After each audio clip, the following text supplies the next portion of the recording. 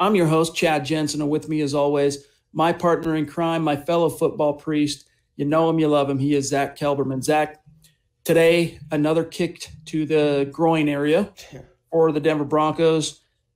Jurrell Casey is done for the season. Now, the backdrop to this story really quick, and then I want to serve this over to you for a gut reaction, is he actually tweaked it or perhaps even injured it. The main injury might have occurred week 2, but either way, he tweaked it. It was bothering him all week from the Pittsburgh game. He still played because he's a tough football player. He's a veteran. He's a 5-time Pro Bowler.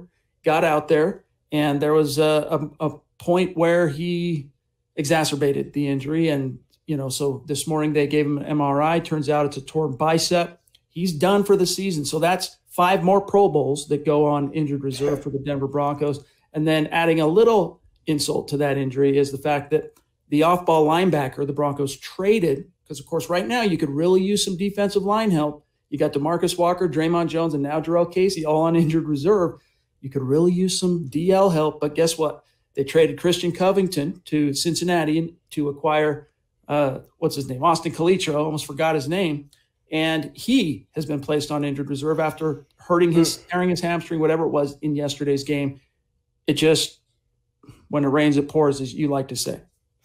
If one meme can summarize the Broncos season, it's the mole man football to the groin from The Simpsons. It just every single time, every single injury, it's just another kick to the Netherlands, Chad. And with Jurrell Casey though, it sucks because he's a name player and he's a starter. But from a production standpoint, the Broncos really aren't losing much here. It's not that much of a loss. He has 3 pass breakups and a handful of solo tackles. He kind of was one of the bigger disappointments of the Broncos season. Wasn't really impacting the games as much. And Shelby Harris has vastly outplayed Jurrell Casey at a fraction of the cost. Chad, I would not be surprised if Casey played his final down in a Denver uniform. They can save almost $12 million next offseason by releasing him, no dead money. So no big loss there. The thing with Calitro, they picked up 2 inside linebacker prospects, Barron and Calitro, to make up for losing Todd Davis. Both the guys they picked up are injured now, as opposed to maybe, signing a natural inside linebacker like a Nigel Bradham who plays every year. This is the Broncos' MO with Elway. You sign injured players and the players end up injured. It's rinse, repeat every single time.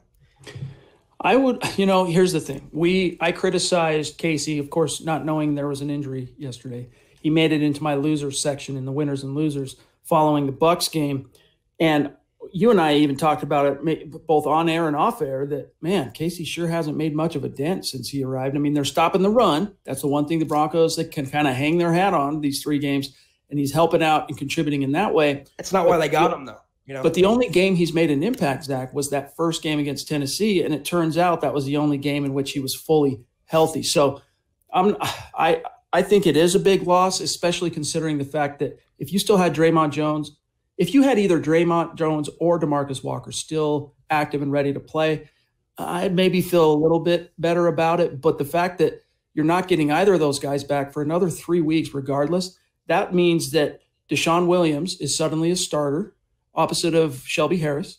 That means, or McTelvin Agim, take your pick. It's probably going to end up being Agim. Well, I don't know, actually. Could be Williams. And then they're going to have to go out and sign someone because I'm trying to think. I'm racking my brain on the practice squad. I don't think there is another defensive lineman at this stage. So they're going to have to do something just to add bodies there, Zach, because, it's NFL. Guys go down. People get hurt. Guys need, especially the big defensive linemen, they need breathers. That's officially a crisis. It's been an epidemic of injuries.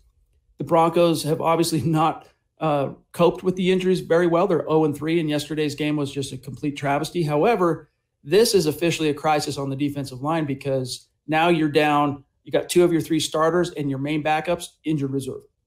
Yeah, this is why, I like the depth the Broncos had along the defensive line, and I liked Covington a lot. I'm surprised they traded him for a backup special teams linebacker who's now injured. I thought that was a good pickup, the addition of Covington. Maybe Kaiser, who's on the practice squad, maybe he gets elevated.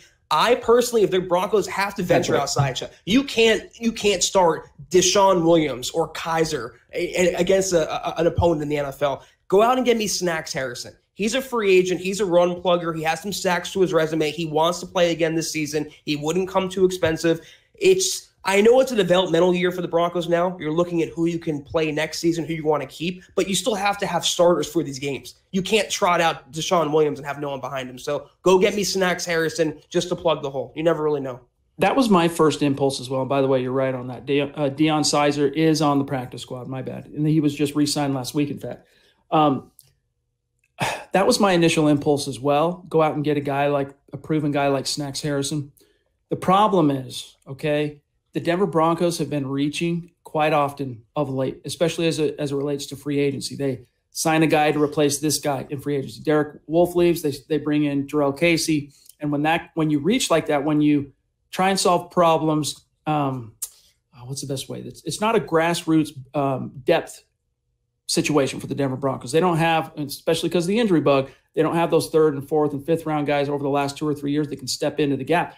So the football fates and the nature of football karma, Zach, is that unfortunately, and I'm knocking on wood even as I say this, is that my fear is you go out and you go, okay, we're in a crisis. We need to pay some money, bring in a defensive lineman who can start, an experienced guy. We're going to go get Damon Harrison. And then, of course, the injury bug says, well, because you're reaching again, I got to bring you back down to earth. You're not doing this the organic way.